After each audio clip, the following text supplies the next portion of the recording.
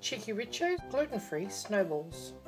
Hi and welcome to Cheeky Richo's 4-ingredient snowballs. These beautiful little Petit Fours are gluten-free, taste great and they're super simple to make. We're going to be using Thermochef. We're going to add our hazelnuts, just raw hazelnuts to that jug, along with our raw almonds. We're going to blitz these until they are a fine powder. Speed 5 for 30 seconds. And this is what you should have. Hasn't turned to butter yet. Now we're going to add our icing sugar, don't need to sift that, and our egg white.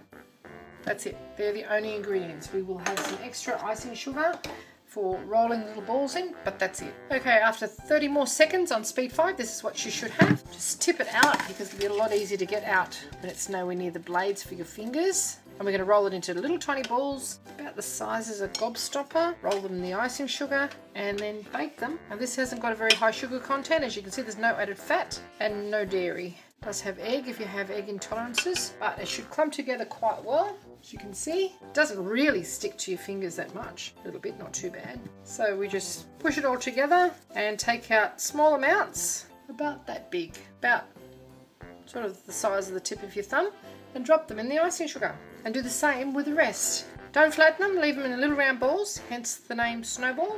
Now we just roll these in our icing sugar and leave them quite round and pop them onto a baking tray lined with baking paper. And just space them out so they don't touch each other.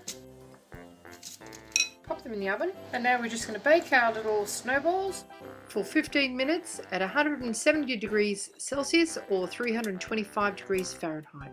Okay, after 15 minutes, our little snowballs are hot from the oven. They're incredibly hot to touch. They don't look like they are, but they are.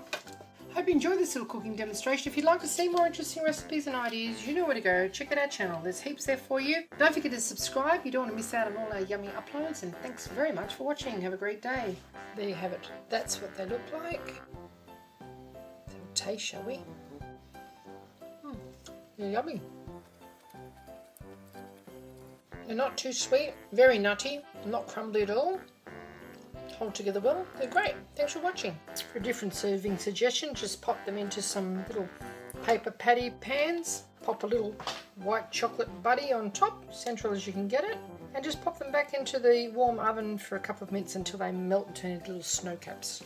So into the oven, just a couple of minutes until they melt. And there's our little cookies in their paper cases have come out of the oven. We've just melted down a little bit. They haven't really melted down too much, just a different way to present it. Thanks for watching.